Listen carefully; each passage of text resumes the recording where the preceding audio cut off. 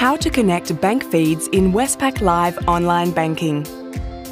After you have successfully signed into Westpac Live Online Banking, navigate to Service and Preferences at the top of your home screen and select Services from the drop-down menu. From here, navigate to the Account Services section and select the Bank Feeds link. You will now be taken to the Connect or Disconnect Feeds page, which will enable you to connect or disconnect bank feeds to third-party service providers.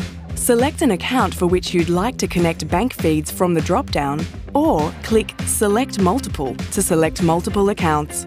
Select the accounts for which you'd like to activate bank feeds using the checkboxes and select Submit.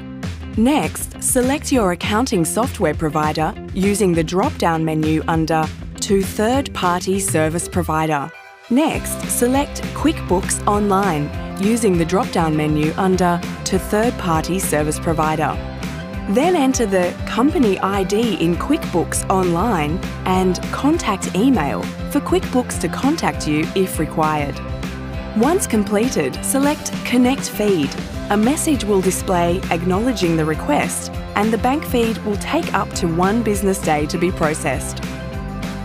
Should there be any changes in your user access or network access levels, you may need to disconnect your bank feeds, as any access changes will not impact bank feeds.